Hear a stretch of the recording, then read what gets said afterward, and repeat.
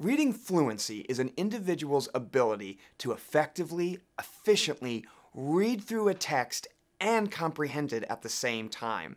For our dyslexic learners, sometimes this can be difficult, so it's an area we really want to focus on and give them practice in.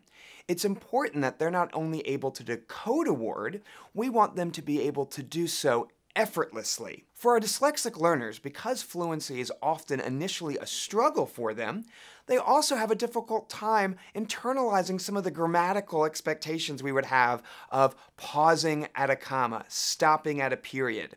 So providing structured, explicit practice in all of these areas is incredibly important. Many times a student works so hard to decode that they're not as fluent of a reader, and then they can lose meaning in the text that they're reading. When a student reads something and it's the first time they've ever seen it, they're reading it cold, they're starting fresh.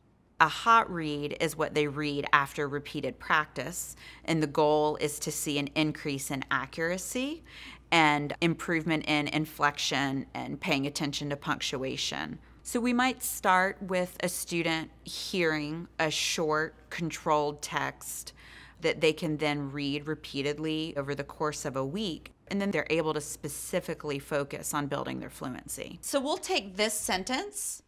I don't want to go to the party. And we can listen to this through our immersive reader so you can hear how she read it. Another technique for building fluency is working on the inner narrative. You could say it mad. Go for it. I don't want to go to the party. Okay, I need to hear that from everybody. I don't want to go to the party. So that a student can read dialogue, and they may read that line of dialogue repeatedly with different emotions or different voices, and it helps with their expression and their comprehension.